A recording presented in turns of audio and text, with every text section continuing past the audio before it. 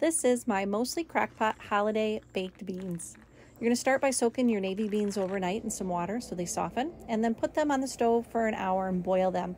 If you need to, add a quarter teaspoon of baking soda to soften your beans. Take that bacon and you're going to fry that up until nice and crispy. And yes, your whole house is going to smell like bacon. Some people love it. You're going to take that and remove that from the grease, and then you're going to add your chopped onions right into that bacon grease. Those onions you're going to cook until translucent, which is about 5 to 7 minutes. And that helps those onions soak up that bacon fat and give a nice flavor to those beans. You're going to then add a little bit of garlic right into that onion mixture and chop up your bacon. You can do this by hand or with a knife. Pretty easy at this point. Take those beans, put them in your crock pot.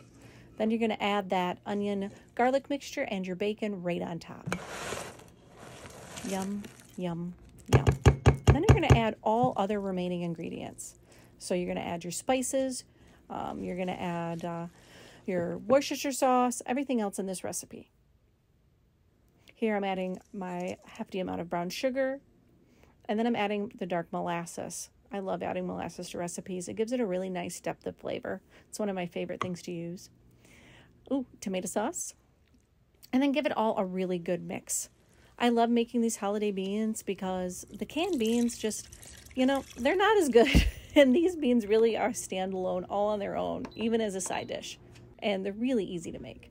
So you're going to put them in your crock pot for 6 hours on low. Once that's done, you're going to put them in a glass dish and bake them at 350 until you're ready to serve them. And they are great. Enjoy.